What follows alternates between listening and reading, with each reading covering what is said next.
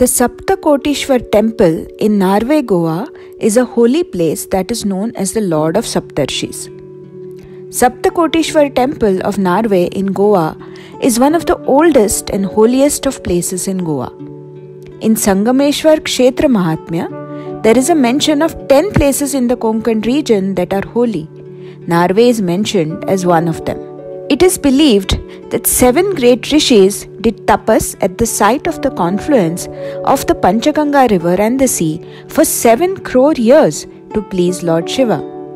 Pleased with their devotion, Lord Shiva appeared to them and offered them a boon. The rishis requested him to make his abode in the same spot and requested him to be there for 7 crore or Saptakoti years. Since then, the lingam came to be known as Saptakoteeshwar. In Dwapara Yuga, Sri Krishna is said to have worshipped at this temple when he had to escape from Mathura due to Jarasandha's repeated attacks. After worshipping Lord Shiva here, Sri Krishna established his kingdom at Dwaraka.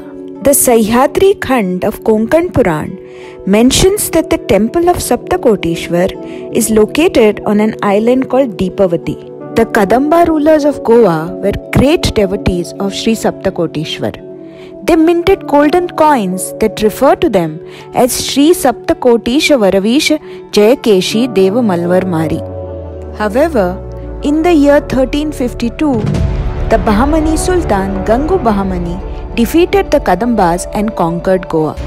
A systematic persecution and conversion of Goan Hindus began under his tyrannical rule. Many temples were destroyed, including Sri Saptakoteeshwar.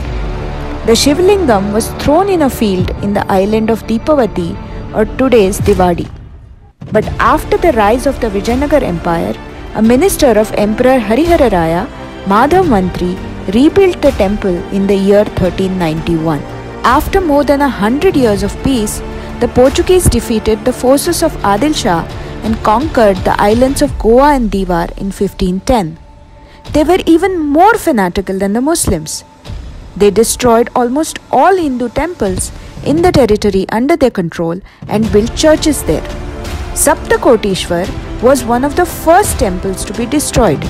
Around 1540, the Shivlingam was forcibly removed from the temple and established at the foot of a well so that newly converted people could step on it.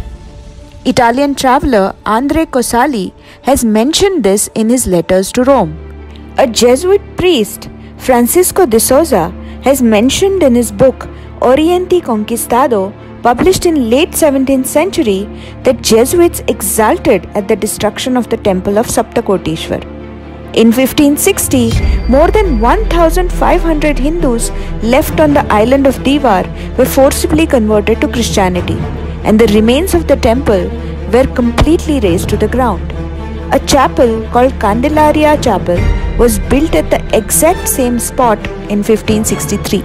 It is believed that soon after this, a Hindu from the neighboring Bhattagram district, Narayan Shenvi Suryarao Desai, had a vision in his dream where Lord Saptakoteeshwar appeared to him and directed him to the Shivlingam and asked him to keep it safe. He took the Shivlingam from the spot near the well in Diwar and he transferred it to Narve. In 1664, the great Hindu king Chhatrapati Shivaji Maharaj conquered Bhattagram Mahal.